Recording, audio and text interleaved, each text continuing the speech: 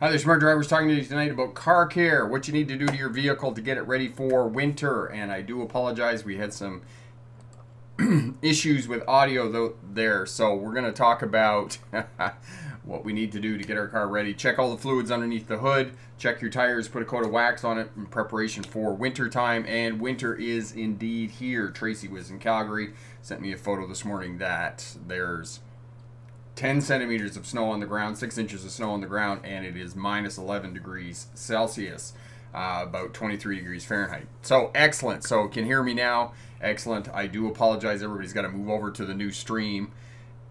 The unfortunate part is that the old stream wouldn't let me just start it again. So I do apologize. It's been some time since I've had to check the audio, and I had to reset it. So thank you for bearing with me.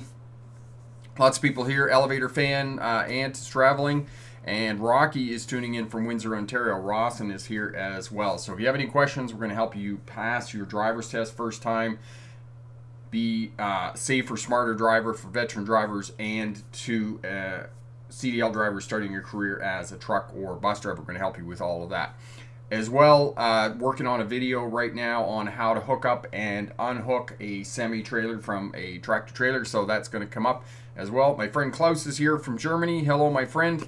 And if you're tuning in, let us know where you're tuning in from, and we'll definitely help you out with your license and getting answers to any questions you might have about passing a driver's test. But tonight we're talking about winter driving. Most drivers are terrified of driving in the winter time and what they're going to encounter. The first thing that you want to make sure is that your vehicle does not break down in the wintertime and leaves you out on the highway stranded, okay? So you need to do certain checks and things that you can do to prevent it from breaking down. As well, we'll talk about winter survival kits to keep you going in the wintertime in case you do get stranded, in case you do get into an avalanche area or skid off the road in a snowstorm or blizzard.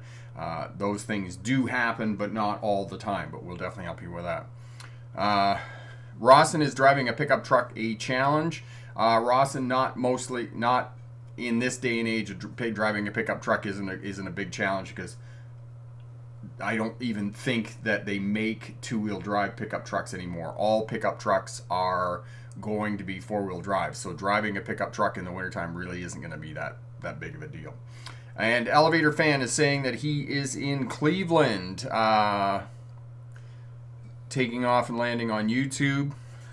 There we go. Eric is tuning in from Minnesota. Hello, my friend. Minneapolis, Minnesota there in the Midwest. So hello, everyone. And just bear with me. Lots of...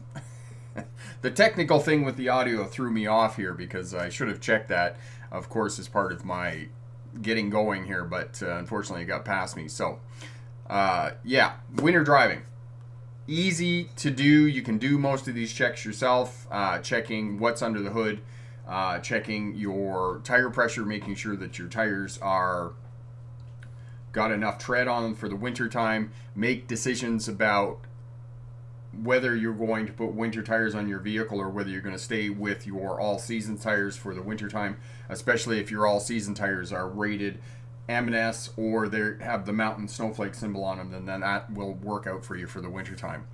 Wyatt's turning in from North Carolina, Western North Carolina. Hello, my friend. And Lightning, hello, my friend. I have not heard from you for quite a while. It must be very early in the morning there in South Africa, my friend. Amir, yes, visibility is very less. What are the safety measures as a driver I should take care of? Amir, finding landmarks, keeping yourself a good safe distance from other road users on the roadway. So know that when you're driving, that when it's raining, in fog, snow, freezing rain, any of those adverse weather conditions, you have to look for landmarks along the roadway and identify where the road is going, maintain a good following distance, 3 to 6 seconds from other vehicles in front of you. So that's what you need to do. And if you look at the night driving video here on the channel, all of the techniques and strategies in the night driving video will work for driving in inclement weather, whether it's fog, snow, rain, whatever, okay? So that will help you with all of that. Eric, snow tires, when to put them on. Eric, it's a personal preference about when you put them on. I will tell you right now that I called a tire shop this morning to book for my mate for his tires to go in and get changed over. It's a week out for us to get into the shop. Now, if you're going to put winter tires on, it's a decision. It's a personal decision about when you're going to put your tires on your vehicle. For me personally, I wait until the first snowfall to put winter tires on my vehicle. I have winter tires for the buggy, but like I said, I wait for the first snowfall and then I throw them on. Now, I don't have to wait for a tire shop because I've got the equipment in the garage and I go out and it takes me half an hour to pull the tires off and put the new ones on. Again, we were talking about this last week in terms of snow tires being on another set of rims. I have another set of rims because when I bought the buggy, I didn't go out and buy the rims. They came with the buggy when I bought it secondhand.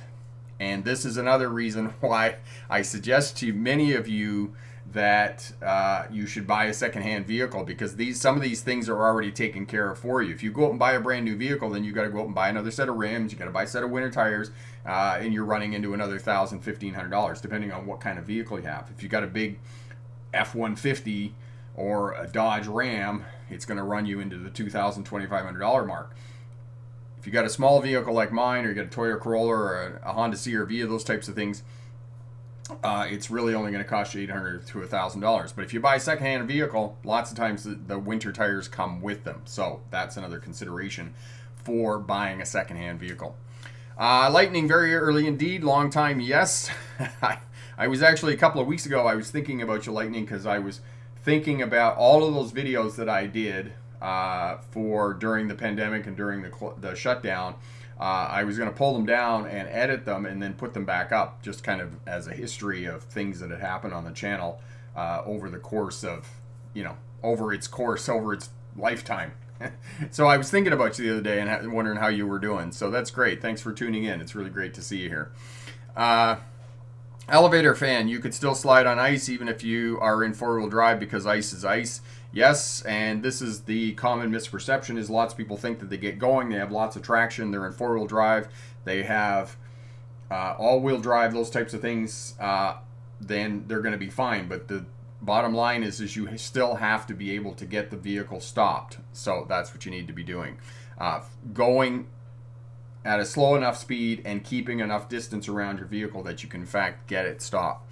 Klaus, by the way, I don't have to worry about the 15-degree weather here in Rosenheim County. Your camera was moving.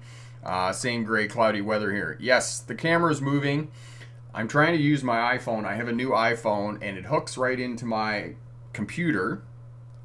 But of course, Apple, in its great wisdom, didn't give you zoom and pan controls on the camera. No, they just give you this software that is supposed to center you in the camera. I don't like it. So I'm going to go back to what I was doing before and working that way. But anyway, so it moves around a little bit because it tries to keep me in the center of the frame.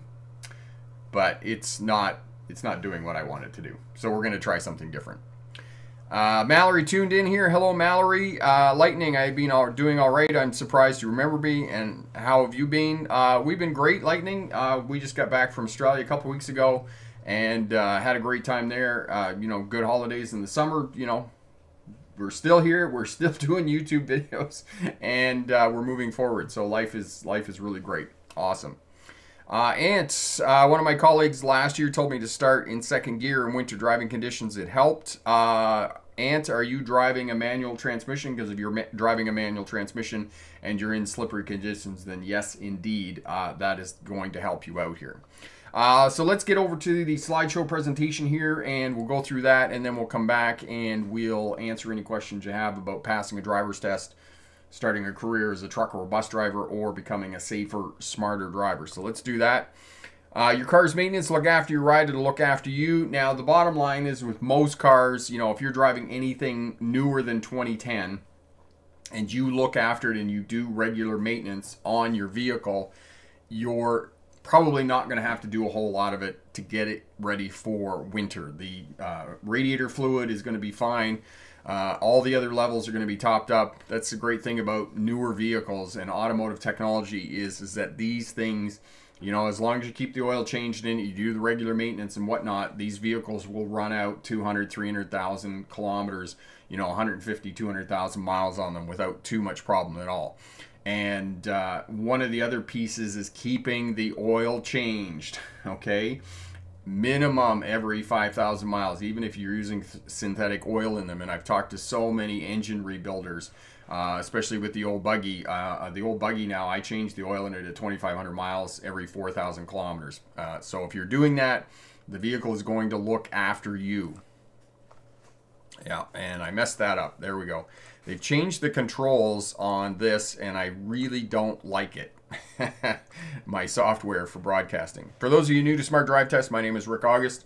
I was a truck driver during the 1990s. Became a licensed commercial driving instructor in 1997. Graduated from the University of Melbourne with my doctorate in legal history in 2006. And yes, we did visit the University of Melbourne. We kind of did a quick walkthrough with my kids. They weren't too interested in the University of Melbourne, so then we went down to Lygon Street and had something to eat. While I was going to university in Australia, I drove buses for Greyhound and one of the regional bus lines, and so I have experience with coaches as well. And in 2015, almost 8 years ago now, I started the online YouTube channel and the business, and it has been wildly more successful than I could have imagined. So check that out over at the Smart Drive Test website. And new videos last week, a couple of new shorts I got up, driving test myths. One of the myths about driving tests is that there's different states, different laws, different rules. Yes, there are, but every driving test at every DMV is going to be different. If you know, one person after another, even if you get the same examiner, it's going to be a different driving test than the person before them had, because traffic is dynamic. So have a look at that short as well. Do you have to stop at a yield sign?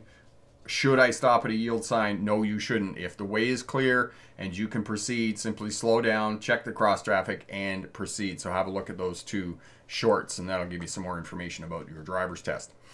First thing you need to look at is your oil. Make sure that you check all the fluid levels under the hood of your vehicle, getting preparation for winter time. Oil, the power steering fluid, the brake fluid. The brake fluid will be in the master cylinder, which is right in front of the steering wheel under the hood. It's there because it's attached to the brake pedal. So check the brake fluid in it as well. Engine oil, if you have an automatic transmission, check the automatic transmission. And if you're unsure of any of these and you want to know how to do it, go to the owner's manual of your vehicle and it will show you how to check all the fluid levels in your vehicle. All right, tire rotation should be every 2 oil changes, which is about 8,000 miles or 10,000 kilometers for those of us in Canada and other parts of the world. Check your tires, make sure that they're not down to the wear bars. Make sure that you have good tread on them. If they are getting down to the wear bars, you do want to change your tires out, especially for winter tires in driving around on snow and ice, and making sure that you have optimum traction. If you have a look at Gavin's driving lessons that I did with him a couple of years ago, he was using his aunt's vehicle and there were fairly bald tires on that vehicle, but because it was all-wheel drive, there was still pretty decent traction. But the first day we went out in the rain and slush and snow, we were slipping and sliding around a little bit because it did need new tires on the vehicle. Filters, you want to check the engine air filter every 8 to 15,000 kilometers. Now you can use paper ones and replace those, and they're about $20 to change the engine air filter. Engine fuel filter, you probably need to take this into a technician. It should be changed every 10 to 15,000 miles. The air cabin K&N filters, this is something else you can use, reusable filters on your vehicle, and maybe I'll do a video about this as well, about recyclable filters. The cabin filter, this is actually a picture of the cabin filter that I pulled out of the buggy a couple of years ago. I was wondering why the defrost wasn't working in it, and then I pulled the filter out and realized that, you know, maybe 3 years was too long for the cabin filter. So know that you need to change the cabin filter because this is what it can look like, and this is the air that you're breathing, that it's pushing it through this filter, so it can get pretty dirty.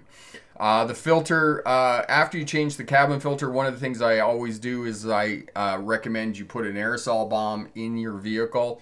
It's not a bomb that blows up your vehicle. It's actually a bomb that it's got a dead switch on it, and you empty the contents of it while the vehicle's running with the air conditioning on, and it will actually pull this sanitizing aerosol through all of the ducting in the dash, and it's kind of sanitizes the inside of your vehicle. Now, usually what I do at the same time is that I let off an aerosol bomb and change the cabin filter. I usually take my car in and get it detailed at a shop, and spend the money, get them to shampoo all the carpets in it and completely clean the vehicle out, and then I change the cabin filter, and I will do an aerosol bomb in it as well. Now, it can be a little pricey to get your detailing done depending on where you take it. It's going to be a couple $100 to $400 to get your inside of your vehicle done, but let me tell you, these people do an incredible job on cleaning the inside of your vehicle. Now, I wouldn't suggest going into winter that you get that done right now, but I would wait till spring and get it done in the spring, and then you can have this vehicle that's almost brand new. All right. If you're driving a vehicle with an automatic transmission, 50 to 80,000 kilometers, you're going to have to change the filter in the automatic transmission to keep that running properly. All right, fluid levels, transmission fluids, differential fluids, and radiator fluids, and any of these that are going to be changed coming into winter or any other time, I would definitely, unless you're really handy and really know how to get your way around a vehicle and turn wrenches and those types of things, I would suggest that you take it into an automotive technician and get them to change these fluids in your vehicle according to the owner's manual. Again, have a look at your owner's manual for your vehicle, and it will show you how to change all of these things. Belts, brakes, and batteries. Timing belts usually need to be done every 100,000 Ks. Now, a lot of the newer vehicles are not going to have timing belts. The buggy, my 1998 Honda CR-V, does in fact have a timing belt, and every 100,000 miles I have to get that changed out. And depending on the shop where you're going to go, you're looking at about $1,000 to get that changed out. Brakes are going to be 50 to 75,000 miles. Depending on the driver, depending on the kind of use you're using. You know, if you're pulling a trailer and you're going up and down through the mountains, the brakes are going to be changed a lot more regularly than other people just using their vehicle for running around town and those types of things. Okay, batteries are every 5 to 10 years, and most people, if you're any driver, you're just going to wait until it dies and then you're going to replace it. You're not going to do regular maintenance on your battery. All right, suspension and tires, this is going to vary, but you're going to have to change shocks on your vehicle every 50 to 75,000 miles. Tire quality, again, it's going to depend. It's going to be kind of 30 to 80,000 miles on a set of tires, depending on what kind of use you have, how hard you drive your vehicle and whatnot. You know, if you're carrying a lot of excess weight and whatnot. If you have an electric vehicle, you're going to change your tires a lot more regularly than you will on an ICE vehicle, an internal combustion engine, because electric vehicles are a lot heavier. They're on average 40% heavier than their ICE counterparts. And because they're heavier and because they have increased torque, they will go through a set of tires anywhere from 20 to 40,000 miles on an electric vehicle. This is definitely one of the downfalls of an electric vehicle, is how much wear they go through on tires. Spark plugs, again, this is something you're going to need an automotive technician. 12 to 15,000 miles on a set of spark plugs. Wires, you know, you're going to get quite a bit out of those, probably 50,000 miles, and then rotors and caps. This is going to be on older vehicles and newer vehicles as well. You're going to need rotors and caps. And again, this is something that you're going to have to go into an automotive technician. But again, if you keep on top of all of this stuff and you regularly maintain your vehicle, you're only going to have to do a minimal amount of work to get your vehicle ready for wintertime. Troubleshooting, some of the things you can do. Thermostat, if you're not getting heat out of your vehicle, it could very much be the thermostat in your vehicle. What a thermostat does is it keeps the cooling system a closed loop until the vehicle heats up to whatever its operating temperature is, 170 degrees Fahrenheit, 180 degrees Fahrenheit, whatever the manufacturer sets the engine at for the operating temperature. Until the engine heats up to that degree, the thermostat will not open the cooling system and run the system as an open loop through the chambers in the engine. So if you're not getting heat, the reason you're not getting heat is because the thermostat is not closing that loop and allowing the engine to heat up, particularly when you get into colder and colder temperatures. 3 years ago, Tracy and I went to Calgary in the middle of, on Boxing Day actually, and it was minus 35 degrees Celsius, which is almost minus 35 degrees Fahrenheit. And I should have taken some cardboard with me and put it down in front of the radiator because it took a very long time for the buggy to heat up. So know that.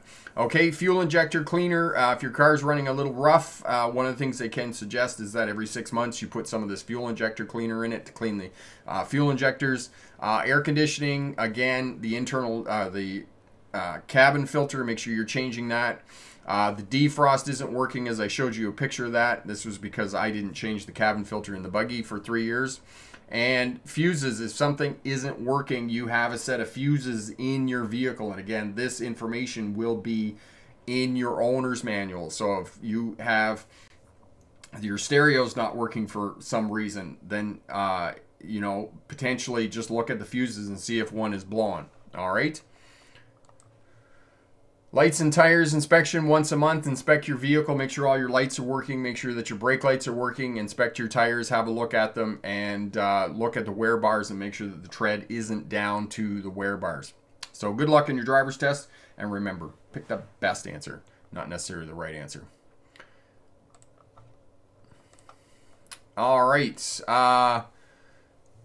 Rawson, I would have winter tires or still use all season tires, have my windshield wipers replaced and have my windshield washer fluid topped up. Yes, and that's another piece that I didn't touch on. Thank you for reminding me, Rawson, is that winter washer fluid. Make sure that you put the minus 40 degrees Celsius, minus 40 degree Fahrenheit windshield washer fluid in your vehicle for the winter time, because if you still have summer windshield washer fluid or it's water, it freezes, and because water expands when it freezes, that plastic reservoir in your car, the ice will expand and it will break that reservoir, and it could be a costly expense to replace that reservoir in your vehicle to get your windshield washer fluid changed out. So make sure that you change out and are using that minus 40 degrees windshield washer fluid.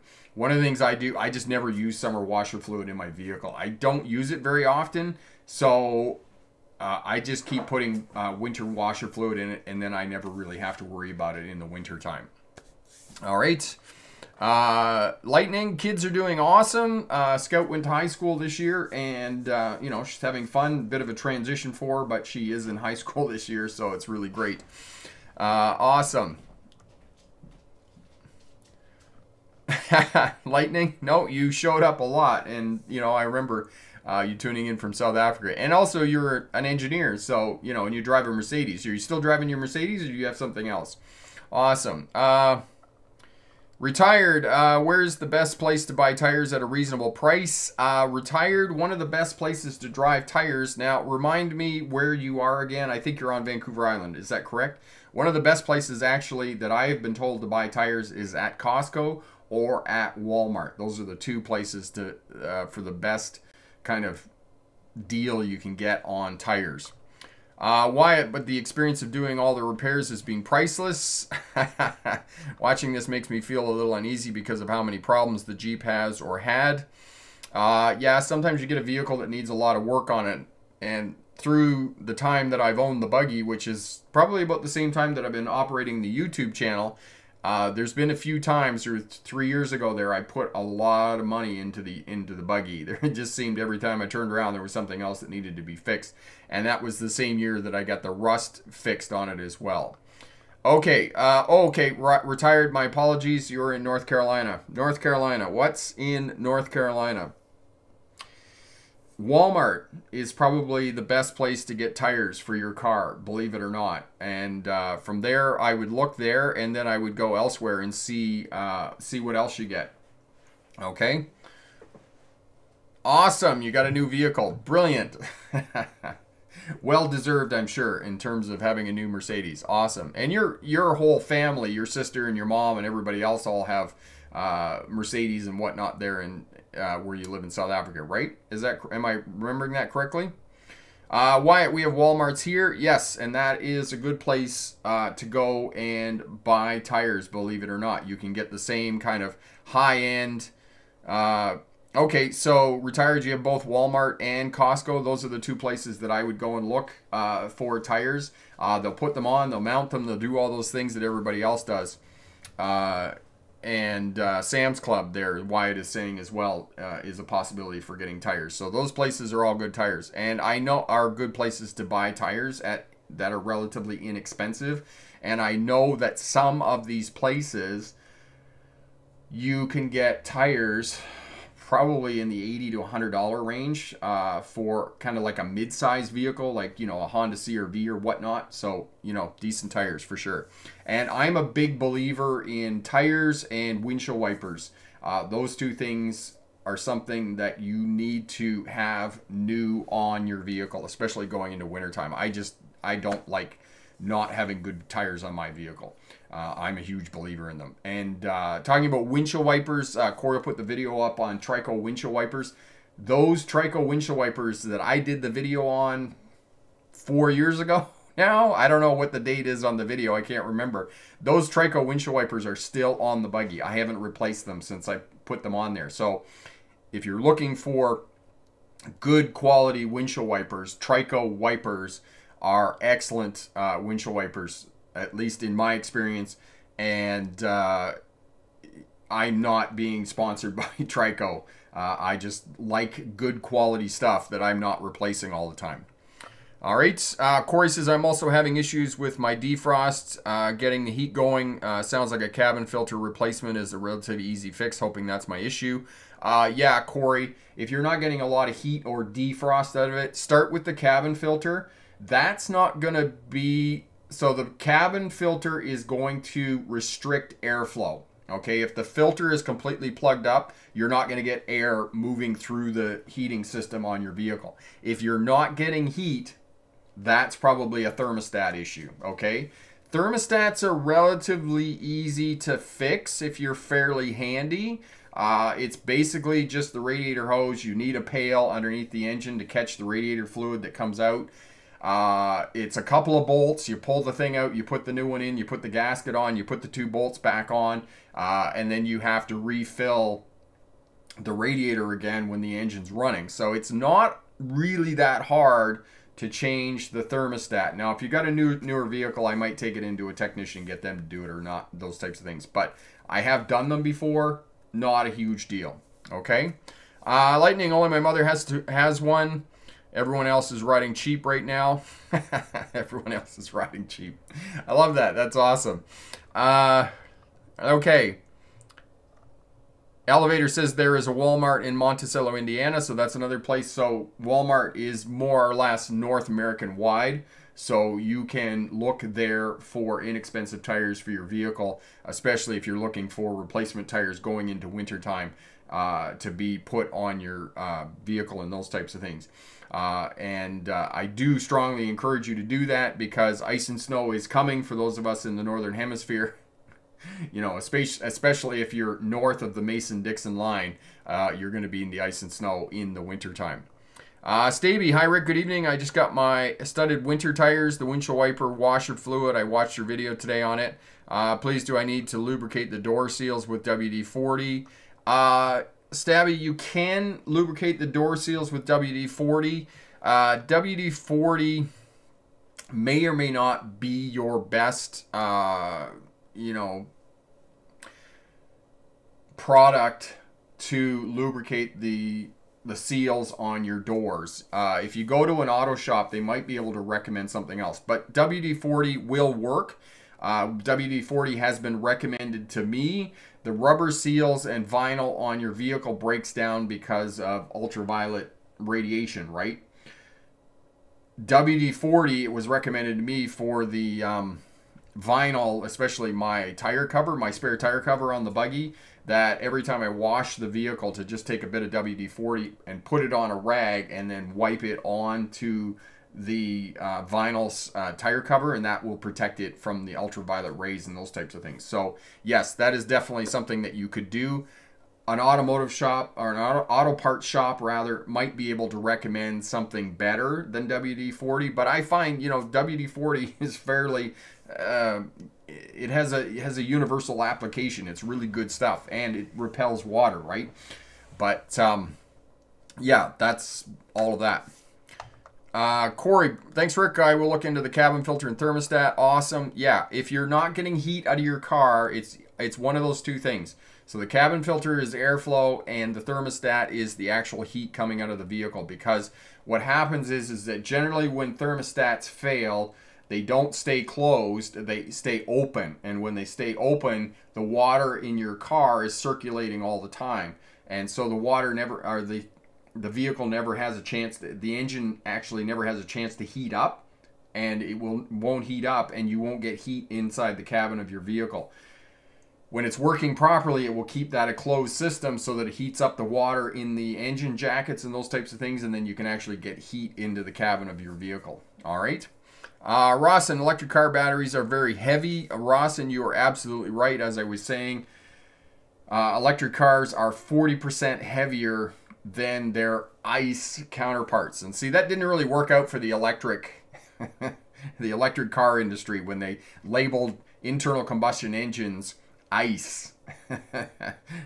Because ICE is just too cool. I have an ICE car. That just sounds too cool, right? It sounds like you're Frozone from The Incredibles or something. So it didn't really work out for them in terms of marketing. But electric vehicles, yes, indeed, are 40% heavier than their ICE counterparts.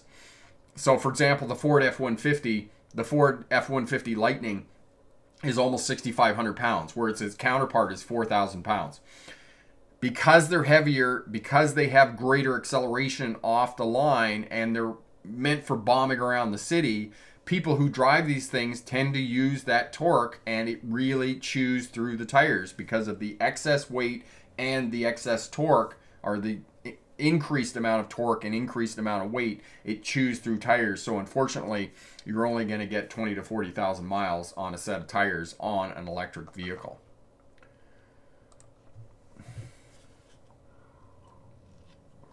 Mallory says it's getting colder at night here in the Maritimes. Last night the temperature dropped to -1 overnight. So Mallory, it's cold there, but it's still not as cold as it is in Calgary, Alberta. Calgary, Alberta was -11 degrees Celsius this morning. So they're really cold. They are really rugging up, as the Australians like to say. Elevator fan, it will be easier to take your driver's test in the wintertime. Yes, it will. And the reason that I say that, for taking your driver's test in the wintertime, you're going to have a higher skill set. Driving examiners are relaxed. The test is less exact in the wintertime. You don't have to parallel park between the 8 to 12 inches from the curb. You just have to park in behind the vehicle in front of you. When you stall park, you just have to get in beside the car beside you. You don't have to get in between the lines. Of course, this is when roads are snow covered, right? You come up to the intersection. You don't have to stop at the correct stopping position. You just stop before the sidewalk, give way to all other road users, and then proceed when the way is clear. So the test is less exact in the wintertime. Driving examiners are less stressed. And if you're in a place where it's tough to get a driver's license, New York City, Minnesota, Minneapolis, Chicago, you're more likely to get a driver's test in the wintertime. The other piece about driving in the wintertime, all the goofy people stay home. There are less pedestrians, less vulnerable road users that you need to deal with in the wintertime. So you manage space well around your vehicle, brake early, creep up to where you actually want to stop. Yes, indeed, your driver's test is going to be easier in the wintertime. Ross, my mom has a Mustang GT Mach-E electric SUV. Oh yeah, one of those things. I've seen them. They're not pretty. They're not pretty. Rob, you've changed your name again, my friend. But you're here. Can't wait for the snow to fly. Isn't the snow flying already in Sudbury, my friend? Okay, you need to come out to Calgary, Rob. As I was just saying, it was -11. There was 6 inches of snow on the ground this morning in Calgary, Alberta. Klaus, just a joke. I think your Honda will not be there in spring 2024 because of ice. You know, because of ice. The buggy will still be there. The buggy will live forever. Forever, the buggy will live. Yes. Wyatt says it might be a clogged heater core too if your coolant's dirty. Yes, Wyatt, that's another Once you start going down things that you're going to troubleshoot in terms of those things that could potentially be wrong, yes, start with the easy stuff. Cabin filter, start with the thermostat, and then as Wyatt says, the heater core. So there's a heater core inside, so where they plumb the hot water from the engine coolant through the dash and transfer that heat into the cabin, that could be clogged and could be rusted up, and you could have to change that out as well. That gets into much more expensive repairs, unfortunately, and you definitely need an automotive technician to fix those kinds of problems. Rob, I had to change my channel name because some dude stole my Nickel City driving name and used it for his driving school business name. Oh my God. So they just took it and then they didn't say thank you. They just, oh my God. I'm sorry to hear about that, my friend. Rawson, in the winter, my mom will drive her Jeep Wrangler because it can handle the snow with no issue. The interesting part about that, Rawson, is that may be a misconception. Your mom might actually find that the Mustang works better in the wintertime. When I bought the buggy, the person that I bought it from had a Jeep, and they said to me that the 1988 Honda CR-V actually performed better in the wintertime than the Jeep did. So so she might actually go back to driving the Mustang as opposed to driving the Jeep in the wintertime. Rocky, the Spider-Man Cup, yes, and I wasn't saying anything a couple of years ago, but it looks awesome anyway. Yeah, we still have the Spider-Man Cup here. There it is. Every live stream. Nelmick, do I have Halloween plans? Yeah, I'm going to hand out candy. I don't really know what I'm dressing up as yet. I'm sure there's something here that I can dress up as. The kids are going out and whatnot, so all good. Rob, yep, my traffic is going to this other dude, but I don't really care because I'm booked solid into January. Well, that's really good, Rob, to hear that you're booked for 3 months out. Awesome, awesome. I'm sure there's lots of people who were still you're still dealing with backup with the pandemic and the shutdown and those types of things there in Ontario. Question for you, Rob. Is Ontario still not doing slow speed maneuvers for the G test for the kids there? Because I was talking to somebody last week who was taking their G license, and I didn't know. I was saying that parallel parking and other slow speed maneuvers weren't a requirement for the G test. Is that still what they're doing there in Ontario to try and catch up with the backlog? Elevator fan, if you slide through a red light or stop sign, you will fail your driver's test. Yes, you will. Yes, you will. Eric says seafoam motor treatment, 1 can per tank of gas, cleans out the carbon, and partial can of oil, other half in the gas. Okay, excellent. And you have used that, Eric, and you recommend that? That works really well for the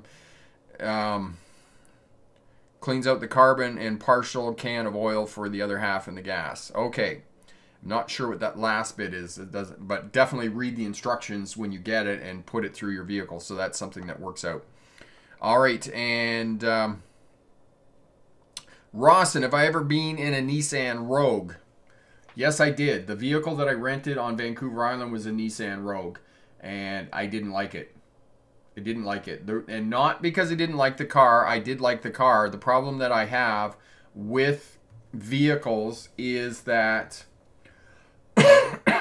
these newer vehicles, especially the rental vehicles, they put these little tiny 4-cylinder engines in them that are like a 1.8 liter engine, and they put an automatic transmission behind it, which is as useless as screen doors in a submarine. All right?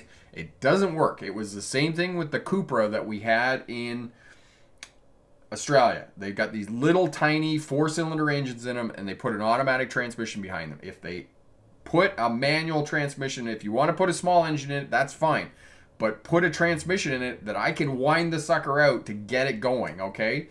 I have 125 horsepower in the buggy. It's got a manual transmission behind it. If I need to get going, I can just leave it in second gear and I can walk on it and get the thing up to speed and get it going.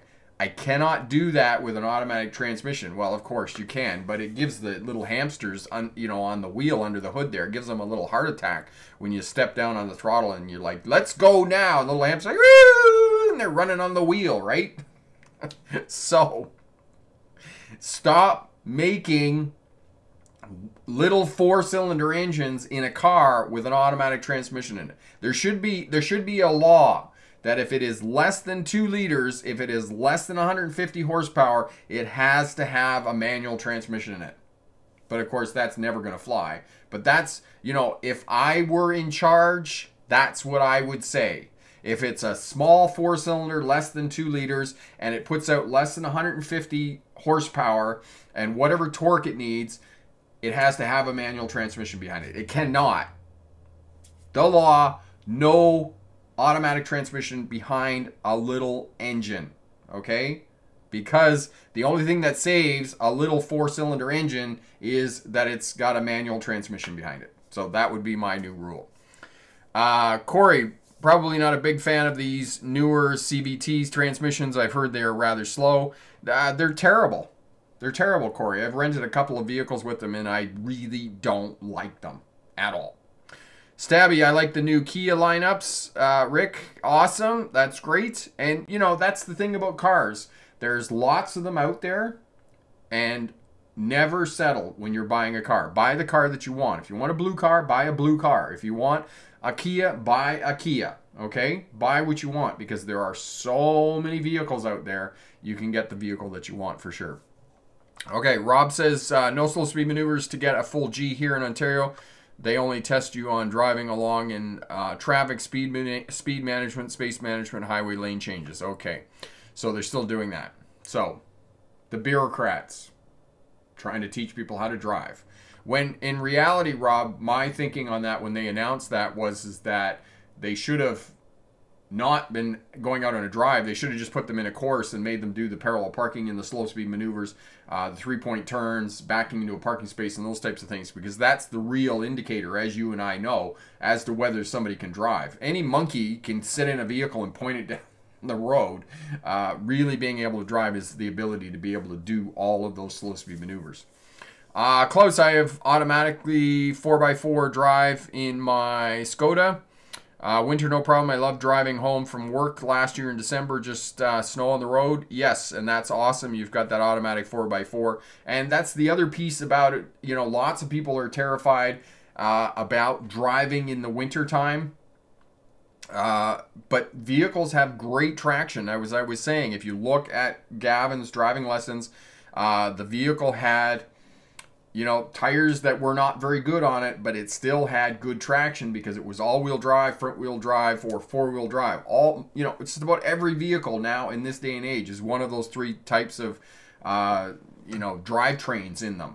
So you're going to have good traction in the winter time. It's not going to be a question of traction. What it is, it's a question of braking, because you got to get the vehicle stopped, right?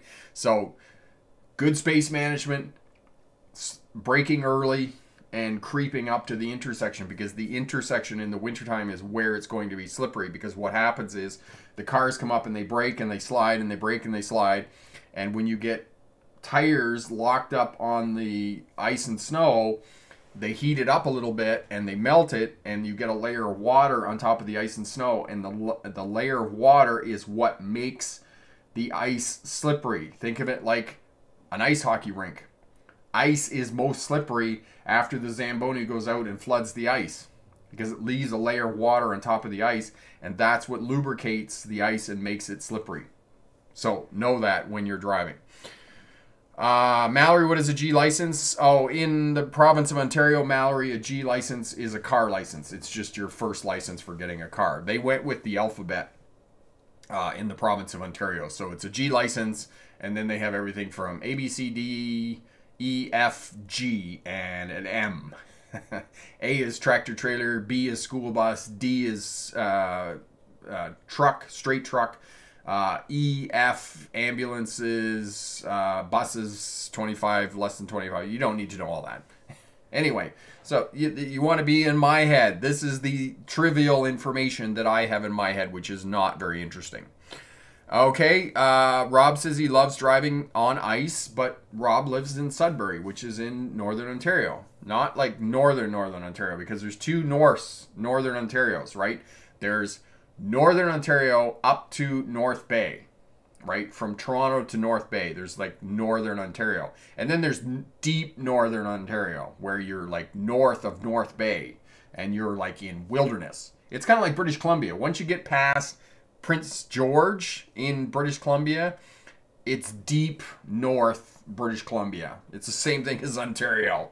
Anything north of North Bay in Ontario is deep north Ontario. Okay? You are in the wilderness. It's kind of like being in Duluth, Minnesota. You are in the deep north.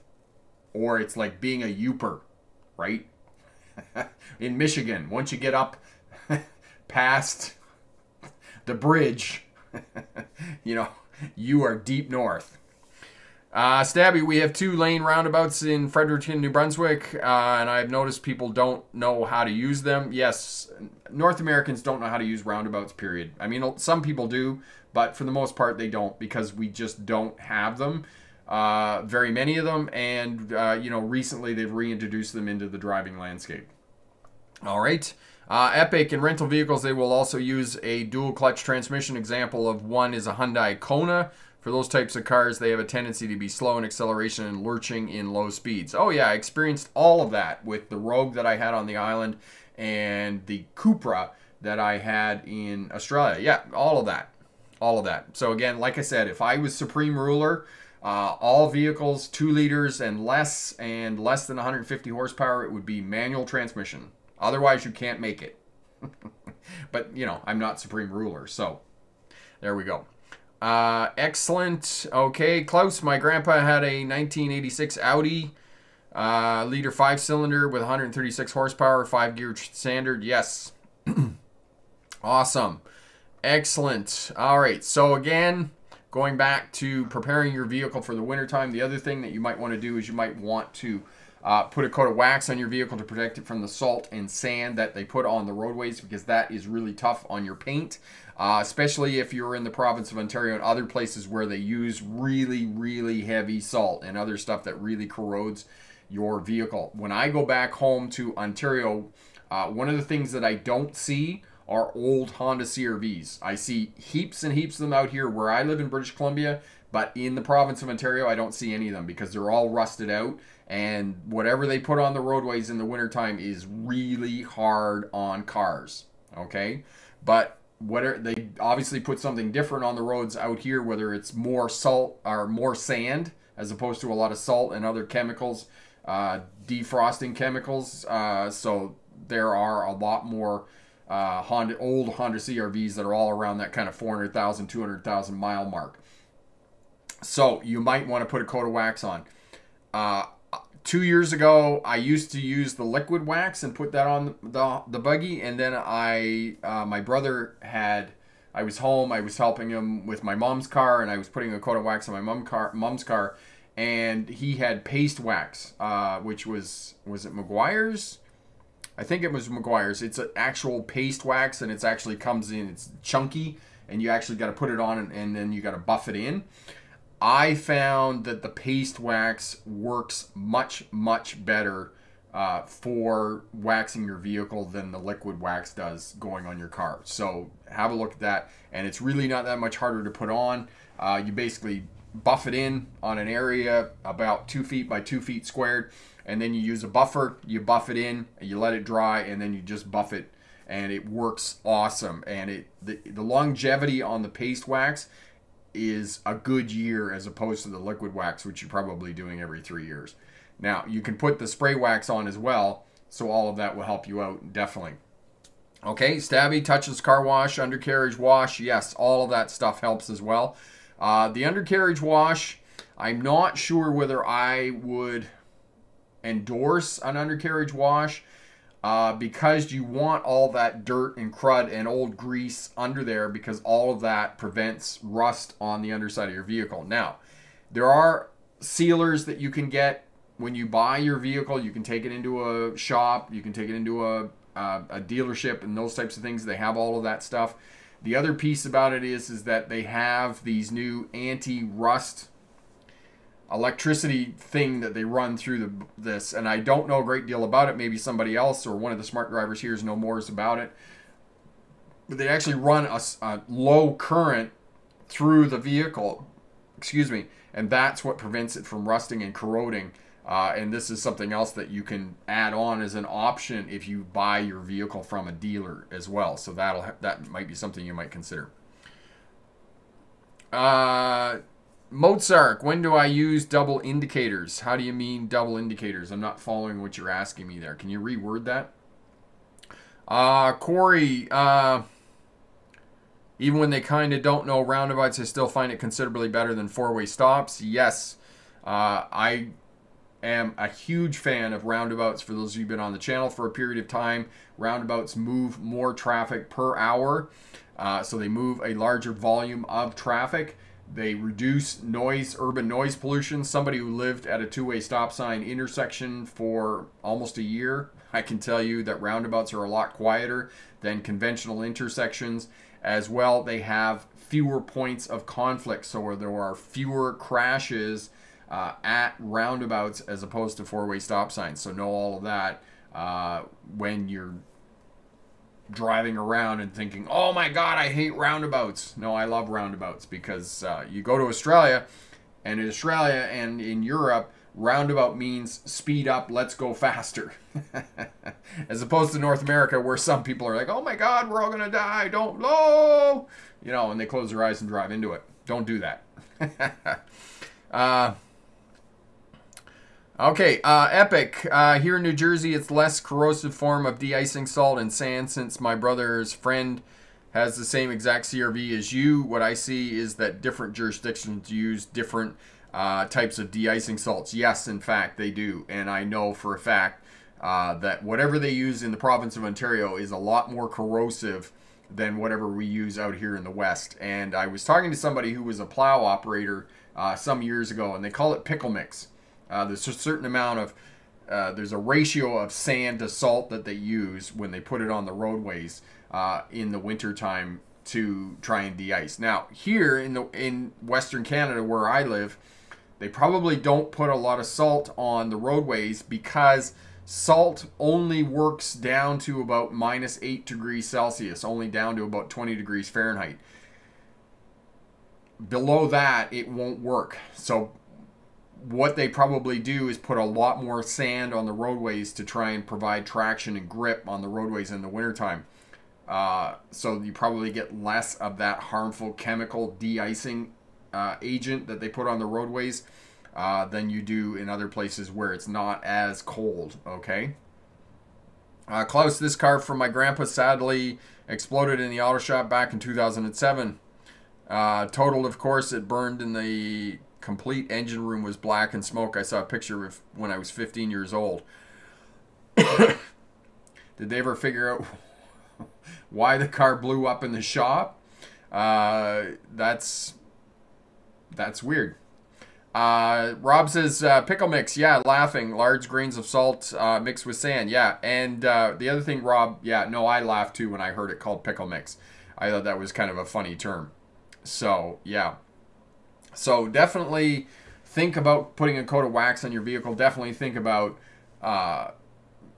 putting an agent, WD-40 or whatever product that you can find to lubricate the door seals around, and you know, keep all of that rubber flexible so that it doesn't get brittle and dry out and corrode over a period of time, because you know, you need to keep the door seals good on your vehicle, because this is what keeps the noise outside of the vehicle, keeps you in the cabin, keeps you nice and comfortable, and keeps the, you know, inside of the cabin insulated and whatnot.